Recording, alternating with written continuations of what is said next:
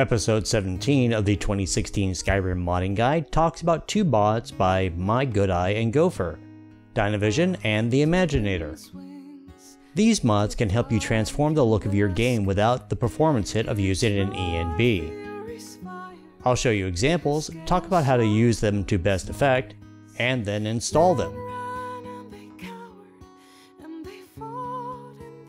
Hey guys, it's Cal from Nerdy Weasel, and welcome back. So it seems kind of, apropos that in episode 16, the last mod we covered was Clarelux, done by the mod author MyGoodEye. Well, here we are at episode 17, and I figured we might as well get his other two main mods that he's known for doing in Skyrim installed and running for me because I really like them, and I thought that was a good time to get them done. Of course, we're talking about Dynavision and Imaginator. I use these a lot, and I think that's a fine enhancement for those that, may not be able to run ENBs, and I can explain why in a little bit, but, we'll go over each one in turn, and we'll start off with Dynavision, Dynamic Depth of Field by Gopher and MyGoodEye. And this one's been around since 2012. It had an update in 2013 to use the MCM menu over the, in-game kind of guy that caused save bloat, but, basically I love this mod. It has some main advantages as far as depth of field improvement and enhancement. You can either have a dynamic one or a static one, and you can change the depth of field strengths and the type of depth of field you may have at any given time. I'm going to put up the little gopher symbol right there, and that'll lead to a link to his video on the topic. I'm not going to go into all the things that it does because I think that even though the video is from 2012, it still explains it very, very well. Nothing's really changed that much. But I'm going to talk more about why I like it, and then we'll install it at the end. Dynavision in its, most basic form is going to be in static mode. And that static mode will increase the depth of field to give it, a blurriness or like a lack of focus as you get farther away from the character. And you can see a before and after. This is in near Markarth, and it just kind of gives you an idea of how far the blur will happen. And the other function is the dynamic depth of field, and that will actually change the depth of field based off of what you're looking at in game. So if you're focused in on something close, it makes things farther away appear blurry, and it will dynamically change them with your vision. I found that kind of always a little finicky, especially when I'm recording, and it's really hard to see it when I'm recording for whatever reason. And it just makes for a weird gameplay. When you're using the dynamic depth of field, it just really, you always feel like you're kind of, like there's something always in your eye, and I never really liked it too much. So I primarily stay to static depth of field. And there's a couple of reasons why. The static depth of field is consistently good. It bases it off of distance and bases it off of how far you can see, and it gives a nice effect.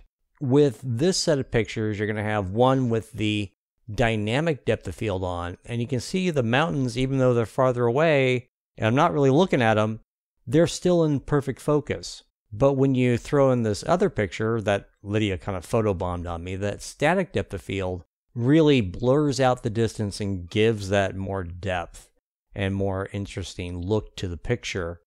And that leads to very, dynamic looking pictures later on. And, you can see pictures of, sunsets and whatever else, and it really gives a nice effect. When you're in gameplay, that same depth of field gives it a three-dimensional look when you're moving around. And you see this footage, it really does enhance the look of it. It comes with an MCM menu, and you can look at that, and you can see, the basic sets. I took this picture and wasn't quite done with it. I probably should have finished what I was doing. But all the pictures you've seen is with the depth of field set to maximum. So 1.3, both in dynamic and in static mode. And the dialogue has a slider of its own to up to 1.3 as well. So you may have a lower depth of field while doing other things, but it will increase the depth of field when you're talking to an individual. It's very subtle. You can't really tell sometimes, depending on where you are, but I really do like it, set to maximum. It kind of gives that feel of of how it was in Oblivion, where you'd focus in on somebody and the rest of the world kind of fades out a little bit. So that's very nice. And I just generally prefer the static depth of field look. I probably won't play, my game at 1.3. I usually turn it down to about 1.1, 1.2 on the static depth of field. Now, regarding the dynamic depth of field, it has its own uses, even though I don't play with it. If you're doing screenshots or you're trying to create, something, artistic, the dynamic depth of field is the way to go on that, because it doesn't necessarily measure how far something is overall on the screen. It basically will blur out the center object. So you can focus in on a character like this shot here with Fiona. Even though Lydia wasn't relatively that far away, the static depth of field would still have her in perfect focus, but by using the dynamic depth of field, which you can change on the fly in-game using the MCM, you can see even though she's not that far away, she's still out of focus. So it makes for a nice look. You can get up close using free cam and definitely, get some pretty pictures. But that's, the general thing. Look at Gopher's video and you can go ahead and decide for yourself. Let's go ahead and install it. Files on this is just one file, and see it's version 2.2, updated in 2013, so nothing's really changed. Extremely low weight, 18 kilobytes. Go into Mod Organizer, and you go to your downloads, and you can see I have it right there. Dynavision, double-click to install, manual, and you can see it has a BSA and an ESP. It's such a small BSA, you can either unpack it or not unpack it. It's not going to affect performance any, and it looks good. Come on down, activate it. Now I tested it a number of different ways, and I actually like it being up high. And this is how I've always kind of had Dynavision, is up high. And it works just fine, but basically so it's out of the way. Plugins on this as well. Oh, it already placed it.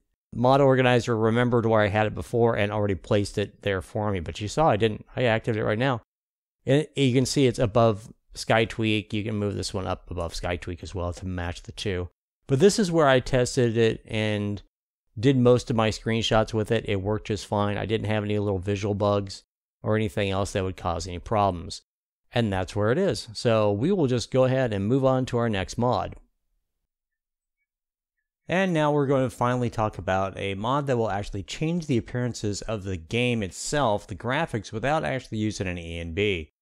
You can make dramatic changes without, affecting your frame rate, using a tool called The Imaginator, and that is on the Nexus, and you can see it is The Imaginator visual control device for Skyrim by MyGoodEye and Gopher. This should be really called the MyGoodEye Special. And you can see it's mod number 13049. And basically, what this does is changes the effects in game, such as contrast, saturation, the intensity of the sky and sun, and increases saturation and tints, and it does it all by an MCM venue. And what you can do is kind of go through this stuff, and it'll describe it to you. The videos are old, but they're not pulling up, but that's okay. You're gonna read what it does and all this stuff. But basically, I'll kind of go through each of the MCM menus, and you can get an idea of what they do. And my suggestion on this is when you're playing with it, just kind of go back and forth and, look at the intensities of each, set it to max and set it to minimum, and then, get an idea for yourself. But let's go through it all the same. And for right now, I'm going to ignore the presets because, it will make more sense if you go through and touch on all the other topics. Under general, you'll have contrast, brightness, and saturation. Of course, those can go up and down, and those are pretty self-explanatory. Contrast will increase the differential between black and white, or dark and light. Increase it, you'll get deeper shadows. Decrease it, you'll have less, differential between the two. Brightness is pretty self-explanatory. It'll increase the overall brightness of the game. Now, it won't change it for interiors versus exteriors, but it will do it for the entire game and your entire look. Saturation, of course, is more vivid colors or less vivid colors. And under the cinematic section, you'll have sunlight and sky, and these are actually a little confusing when you first talk about them. Sunlight is the intensity of the outdoor light, the effects of the sun. Increase it, you're going to have a brighter outdoor environment. Decrease it, you'll have less brightness. So you could, in essence, increase the overall brightness of the game, then decrease the sun intensity, and you'll have normal indoor or normal outdoor environment, but in darker indoors. Or, you get the point. Anyways. Sky is basically the brightness of this skybox. And if you increase it, you're going to have very vivid, bright nights. The sky will be very, light, and you can see lots of stars and whatnot. But if you decrease it, you will have a bluer sky, but a darker skybox at night. So it's a trade-off there. Under bloom, think about this as the glow of light sources such as torches and sconces and that sort of thing. From my untrained eye, how this works is you can increase only one of the three settings, low, medium, and high. And I kind of looked at it and said, you know what, it looks to me that low is basically increase the bloom 1 through 10, medium would be 11 through 20, and high would be 21 through 30. That's just kind of how I looked at it, and I didn't really like the effects of using a lot of bloom, so it was something I very, use on a low setting for the most part. And of course, under tinters is increasing the saturation of individual colors. And you can go through and increase or decrease each of those and achieve different looks. Now, with each of those in mind, if you come back to the presets on the first MCM, those are different combinations of all those factors. And you can go through and increase them very slightly in a combination of however you wish. In doing so, you'll have different looks of the game.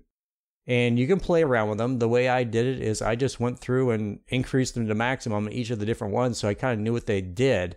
And it achieves different looks. We're going to talk about installing the Imaginator first, and then I'll show you some options. So when you go under Files, and you see the Imaginator Visual Control Device with MCM Beta, don't worry about it being beta, it's been beta since 2014. And you can download that with Manager. When you open up Mod Organizer, come to your downloads, and you can see Imaginator Visual Control Device with MCM. Double-click to install, Manual, and you can see it's going to have scripts, an ESP, and a readme.txt. You can include the readme.txt. I never do, but you know me, I just don't install this stuff. And click OK. And you come down, and there it is. Now, it doesn't make any changes, but what I found is that I prefer to have it up high.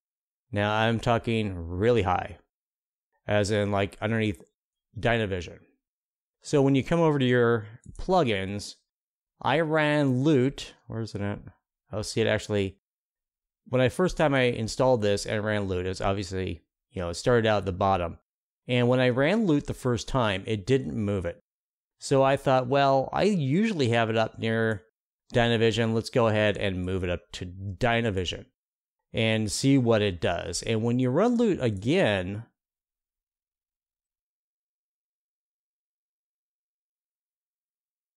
you'll see that it moved it. It didn't like it being up that high. It actually wanted to be a little bit lower.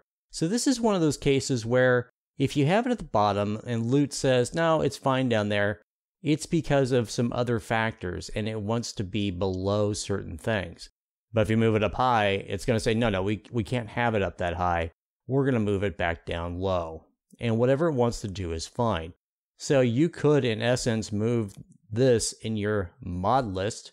You can move this back down to wherever you think it's appropriate. And I always like kind of matching things.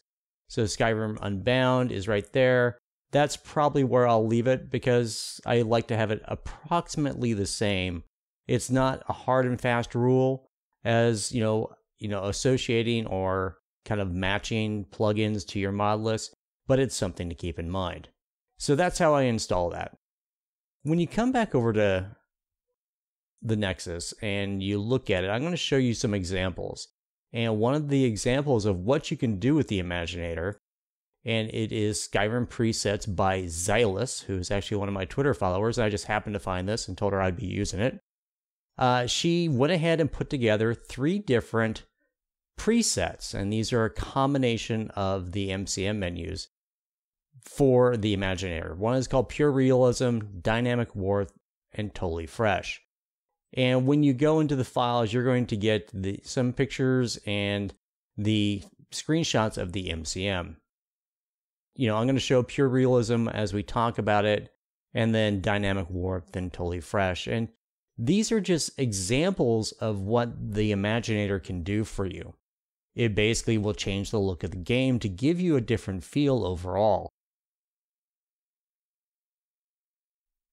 And it really does improve the appearance of the game without really affecting FPS. And that's why I like it. Each of her presets are very good, and I overall like them. I think it gives you an idea of what's going on.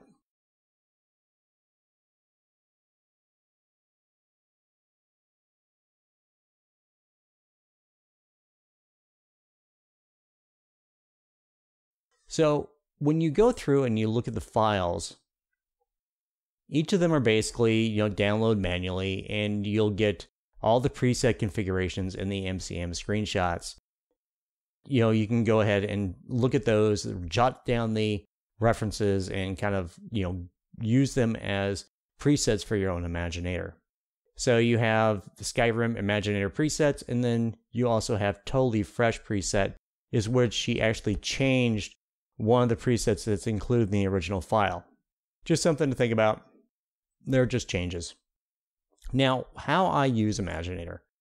I actually have my own presets that I kind of went through and created. And I actually have a mod. And it's the Imaginator presets for the 2016 Skyrim Modding Guide.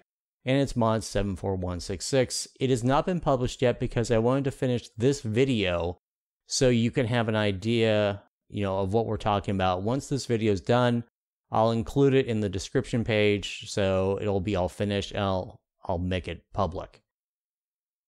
In this, I tried to create a vivid, realistic, more saturated, harsher light Skyrim.